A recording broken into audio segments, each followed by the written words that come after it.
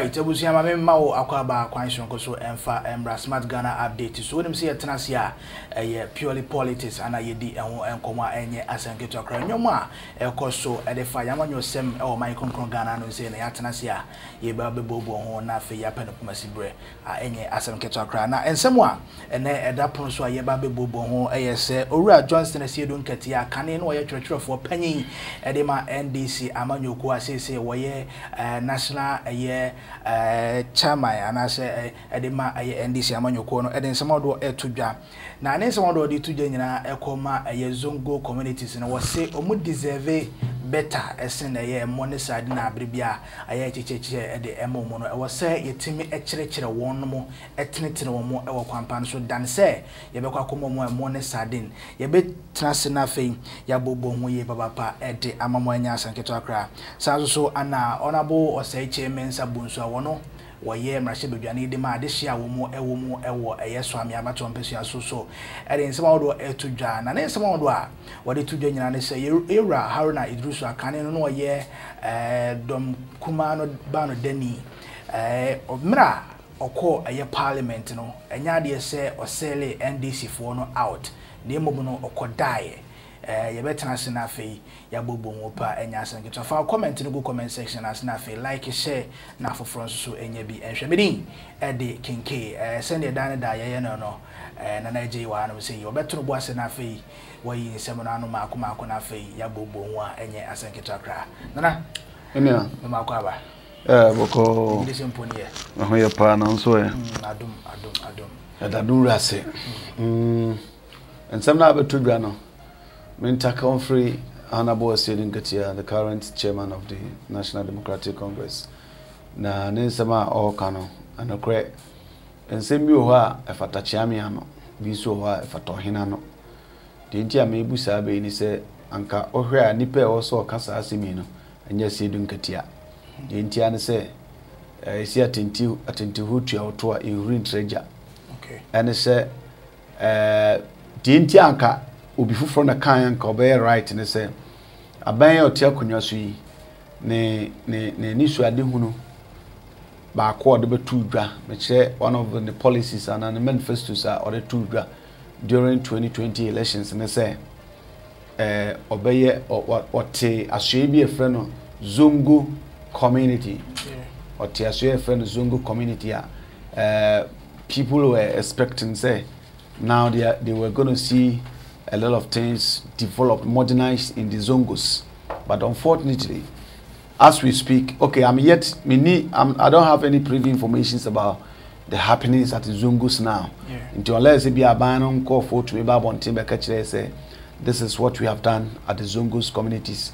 AD dance and I confirm say, say, yes, Zongo Development Fund. No, this is what we have come out with. Until that time na menya bibi sta information no make say anko bi kasa we right. However, Osei Kyei kasa no say 1987 omote asye bi ewo ema the same Zongos 1987 what asye e de ama Zongo ntina ya de ayemmo dawuro yemo tutun sansan fani wachi just what or the same Makalanto said Zongo. Is that enough? So say come here and said this is naked truth. Omwa obi o Zongo biakra majority of them know said they may be Kenya no kore. Obi e pese atutuafo no makodin samone bia no de near change Zongo because a whole office work obenya bie. Enti more as leaders of these two main political parties of Ghana, that is NDC and then NPP. E dia na moye to elevate the image of Zongos. So what I say, na bekasa mienti I say mote makarantantino and one most answer and kanamusi Zongo teachers training debende obichimna moenwe na chesa mode nyame obo mumfa monsanko kan bibinwe da. It make us a Sedun Ketia isn't the person to do this comparison or this complaint. Kayin pawfro bi anka fine. And also they have gone beyond a morning sardine. Of course, aduane de enipa nyina nkwa so si abrosan kosi form pijamu bura form yet and when it declare you may not be able to survive. So what I say, nti aduane here, but at what point any idea aduane ne manipa no And at what point in Sunday was anke ye bibi yes ordinary ebema zungus anima benyam. And if all these things are not being done, any when aduane be unnecessary say odi aduane be komo bi wabra wo hia bibi more than aduane. So what I say nti san ko bi from the kind here and I would have sided with him, but I think you have been a leader. Oh, and this him party why your friend is saying MP AFS na udima kutini bi Lawrence soja ban na udima kutini bi asa square bar democratic you asabe the MP asa be secretary of the party for 17 good years asa be nti Zongos deserve more than they have done for the Zongos nti moment na ho entwa ya mpiasa san eneme oka nyina no enti yemmo ensem because o my ade because enema in Zongo community most at times to abadema NDC it won't me here enema mienu ya mention ya nkasa yemfa tuntun sansan ni wachin why ade eti eno de say nkati asmo kan no anka ya de pa but until saban no be baba ntem yehu say Zongo development fund na omote ye no what have they used it for or what have they been able to come out with and my papa buying any free Zongo at say community fund in Muabana, Zongo development, whatever no, they been free Muaba until Satama. Let me arrest my case here. Near entrance, say report Baba say Zongo IC. Nafi yeti a honorable cop or one chain. Now memra Ura Haruna Iddrisu Sensama honorable Kyei Mensah Bonsu majority leader and minister for parliamentary affairs. They are two Ghana. Say opposite say NDC for sorry Haruna Iddrisu and Sally NDC for ama abino as being speculated say Haruna Iddrisu ne abino Adom paba akoso Opa one of the finest politicians ever Ghana. Haruna Iddrisu is one of them because on as a partisan politics person or just a Ghanaian. Adeba couldn't fee say this for the donor no anya agene during the introduction of Momo or say tax.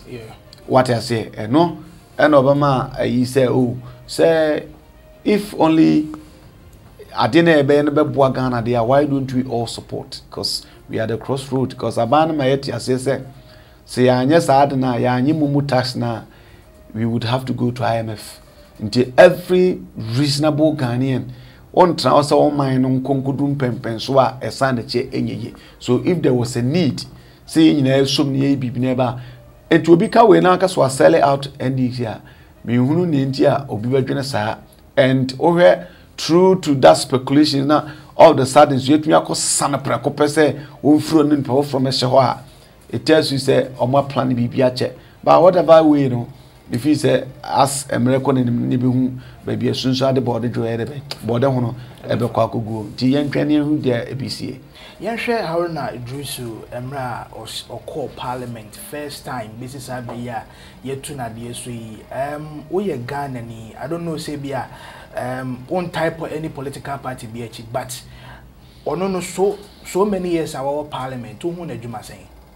Well, so on Yadia. Onyadi to the party's, ideology, and I say the constituency, I want Tamale Central, I think. Anka own to me, because honestly, one of the longest serving MPs, I'll call Parliament, if I'm not mistaken, we debate 20 years and 16 years thereabout. Me not too sure. It is Anka Onyadia, Anka Enyadi between us, do some pempensway. Nti me ne model to me there me call the constituency mu enko hwe how why anyama so at I say but I say as an dance ni ho a you trust me near the dance once and the constituency dibia omotoma the constituency no etoma dey means that the model bo so money nti na omotoma no ene no so dan chen a oba parliament and sembia beba bia no otumi ba bonte be chirichiri nsemu mo ewo fel kwan so nti ebe nwanwa so bi badwene se ne modebo enso ani yeah ususu se saa na montu a NDC for etu ye se NPP for nso etu saa na money bi ewe yemara hye bedwafi a ebeboa ama I mean Ghana nso yetimi enye ntoma pefra se bia ye saa science ete saa na obi ensi tododo ematoa ana obi nso nhwe obi asaso ensanasa sanse benise se ohwe otamfo asaso sa ochia opa dear circumstance na baya and this for that changes it's best known to them and NPP for so no why would they do such change because is it because NDC for a change the any changes and I say change in ankasa call for itself and so it will depends on the situation and Obama you either do or undo changes it mean to me say of course I believe in fresh ideas. Nipa akwa say nsuo chere tomo yi hwa. E na no manso che dua so agebo. Ti the more one person occupy position back for long time no. Enema mienu ne hum. Obenya friends with some people and so no me friends. Ko edwebu a oye na de na for semba ho enye yie. And a two why dia nsusu tumi pem. Onipa wadwe ne tu utumi dwan na apem. But obi fura chire ba okura dwen foforo no de ba if he said to me boa however yes obi sufre chire ba keke but obi ono so na dwuma bobew because mpabo be etisa oba be shine e so na ntum yedu na watumi ahye mpabo no ahye ne yi yes ya wuragu etina do na ehye betu ahwe nti no it's not about doing the changes keke but it's about the situation on grounds. Nana yebeda se otimi abibi nyoma ni dia hwe abusu afa comment no egu comment section ase afa so like share na afoforo so enye bi ehwe ensem a yede to yapono so ye won so fa won kire mu no fa gu comment section ase efa emaye na nyankopon ya adom a emrepem no yebeto yebo ase na afa yabubu eye mu comment no pa enya asanketo amedin e de kinkin like share na afa fa comment gu comment section ase yakra.